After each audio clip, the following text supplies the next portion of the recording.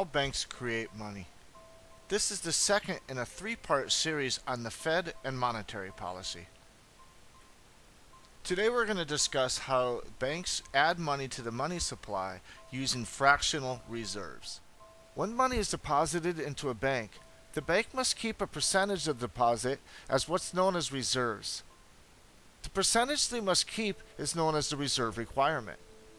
For instance, if the bank has $10 million in total deposits and the reserve requirement is 10%, the bank must keep $1 million in reserves. If the bank has $10 million in total deposits and the reserve requirement is 12%, the bank must keep $1.2 million in reserves, and so on. Because the banks are only required to keep and hold a fraction of the money that is deposited, the remaining amount, known as excess reserves, can be invested and loaned out. In other words, if you deposit $100 into your savings account and the fractional reserve requirement is 10%, the bank has to hold $10 of that and they can loan out the other 90. And that's called a fractional reserve, because they have to hold a fraction of the amount of the money the people deposit and they can loan the rest out. What you may not realize is, when the bank loans part of your deposit out, they are actually adding to the money supply. Let's break down how that works. Let's set the reserve requirement at 10%. Let's say someone deposits $10,000 into the bank. The bank must hold $1,000 of that in reserves. However, they can loan out $9,000 of that. Let's say they loan out $9,000 to another customer so they can buy a used car. The original customer's $10,000 is still there at the bank. He can go take his $10,000 out anytime he wants. However, the bank loaned out $9,000 of that to another customer. As you can see, that loan actually added another $9,000 into the money supply. So the guy who takes the loan out to buy the used car, let's say he goes and buys his car, and he gives the person selling the car his $9,000. And that person goes and deposits the $9,000 into his bank. That bank now holds $900 of that $9,000 in reserves, but it can loan out $8,100 of that. As you can see, another $8,100 is added to the money supply. The $9,000 is still there in the bank account. He can go take it out anytime he wants. The other customer's $10,000 is still there in his account. He could take that out anytime he wants. But as you can see, there's more money created.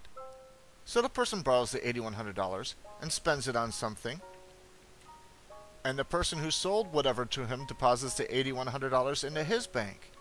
That bank keeps $810 in reserves and loans out another $7,290. That's another $7,290 added to the money supply.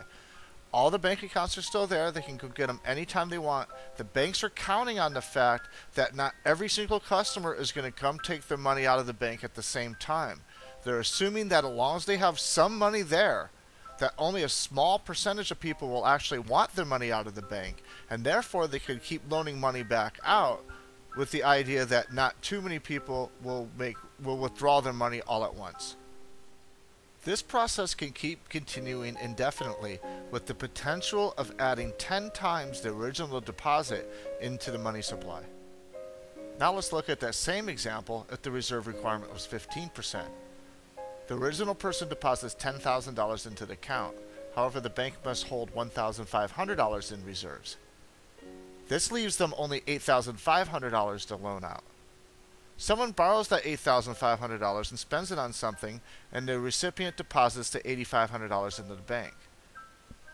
The bank must hold $1,275, leaving only $7,225 to loan out.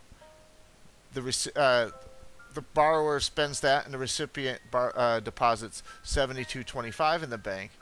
The bank must hold $1,083.75, leaving only $61.41 to loan out. As you can see, raising the reserve requirements by just 5% significantly lowers how much money can be created through the deposits. If the reserve requirement is 10%, a $10,000 deposit has the potential of creating $100,000 or 10 times the amount of the original deposit.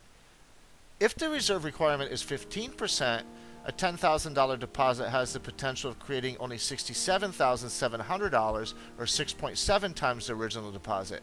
As you can see, just raising the reserve requirement from 10% to 15% reduces the amount of potential money being created by a third. The amount of potential increase to the money supply is dependent on the deposit multiplier. The deposit multiplier is the reciprocal of the reserve requirement percentage. If the reserve requirement is 10%, then the deposit multiplier is 1 over 10%, or 10. In other words, you multiply the original deposit by 10 to see what the potential increase to the money supply will be. As you can see, changing the reserve rate raises or lowers the nation's money supply.